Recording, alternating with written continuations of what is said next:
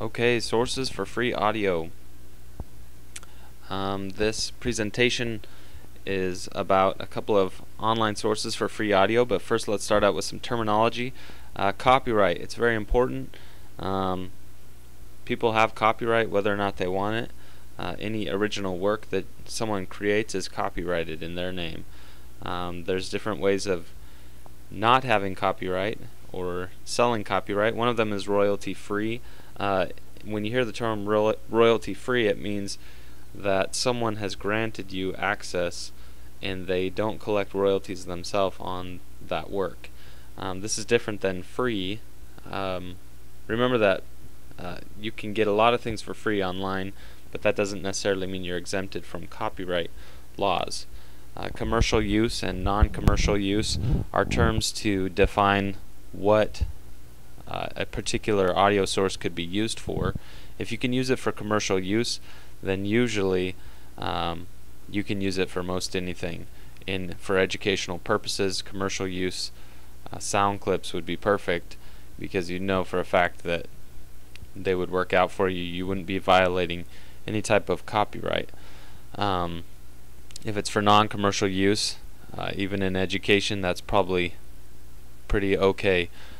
Public domain refers to things that either were created a while back before some of the more stringent copyright laws of today, or things where the copyright has actually run out and expired, and now the rights to that particular media are actually owned by the public. Nobody owns them.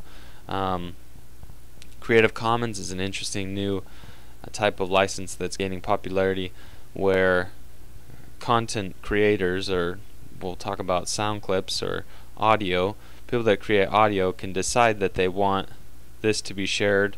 And there's lots of different types of Creative Commons licenses.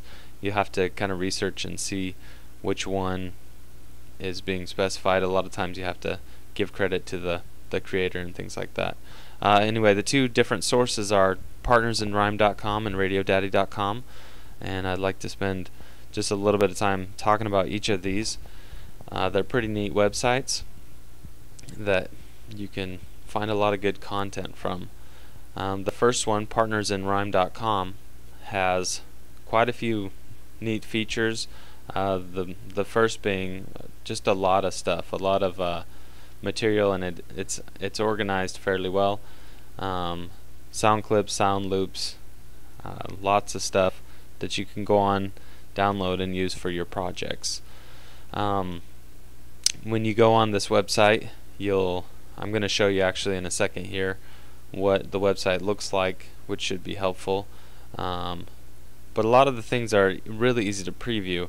Instead of having to download a whole bunch of stuff or search through a lot of stuff, you can easily just go on, listen to a sound clip, see if you like it, and then download it if you do.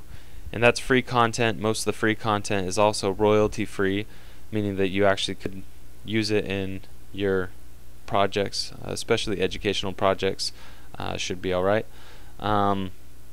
This site also contains other paid and royalty free content. You can buy CDs, DVDs, or just pay and download. This might not be the best route for a student, as they probably don't want to pay for the content, but in educators in material creation would be really great. So here's the website. As you can see, it's pretty neat and easily laid out. The other website was radiodaddy.com, and some of the features that it has, it's obviously geared towards radio, as you can tell from the title. But the really cool feature here is that they have free voiceover requests. Voiceover referring to any type of voice talent that you can implement into your multimedia projects. They also have free sound effects and sound beds to go along with this. You could actually, if you were doing an educational podcast or things like that, you could do the whole thing radio production style and get most of your sources for free from this website. They do actually a lot of paid content as well, and that's kind of the idea behind the website that's based around an online forum. You have a lot of freelance artists who are looking for potential bigger projects, but they're more than happy to do some things for free and help people out. And let's take a look at that site. As you can see, it's a forum, pretty easy to navigate through that one as well. So there you have it. Those are the two sources that I wanted to show you, but really you need to just go to the website, click through, see what you can find. It's pretty cool. You'll find some really neat stuff, I think, that can be, at the same time as just being neat, it can be really useful. And actually, I think a great way to end the presentation would be by showing you one of these, or letting you listen to one of the sound clips. Spring Fling. Aim that tune. This is J Glow here, and this song is hot, hot, hot. Check it out.